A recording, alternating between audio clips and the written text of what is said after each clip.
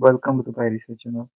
In this video, we will discussing how to covered how to YOLOv8 releasing pause estimation. So here the latest update. So task pause ultra license. So you can see the one simple documentation report pose estimation, x-axis, y-axis, and the visibility coordinates you can also see. So here the models, all model, nano, small, medium, large, extra large, and you can see extra pose P6. Okay, here the all releasing models. So let's have discuss on the one by one. So we are going to the how to use and here the well script command predict and export. You can I will go here the official website. You can check it out the this interface.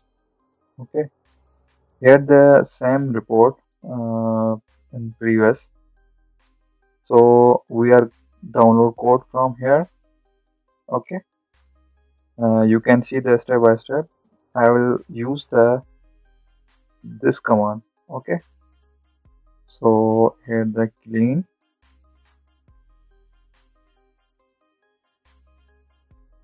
Okay, I am using desktop directory for the downloading. Clone. You can see that I'm already we can simply you can see that I am deleting all files from my desktop. So I am already again download from Git account.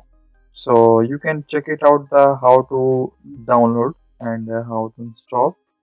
If install, you see in put your name, ultra library name, ultra license.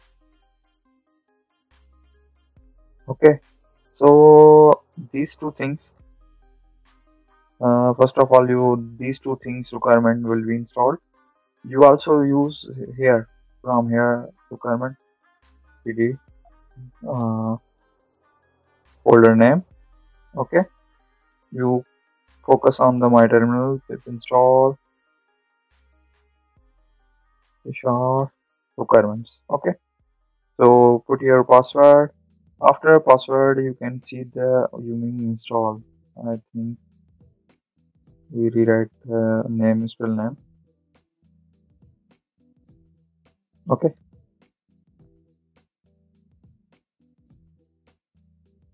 so I'm already installed our dependency, so you can check it out the here YOLOv8 and here file name. So I think we should go to the Pyresearch. I think we are going to our terminal. No, not big deal. It is depend on our site. So I am going to the same folder. You can see one by one mention. ls means showing the folders, all folders. Beard, pose. Here the file, same file. Okay. In this file, you can see the what kind of the things will be happened. You can see all dependency.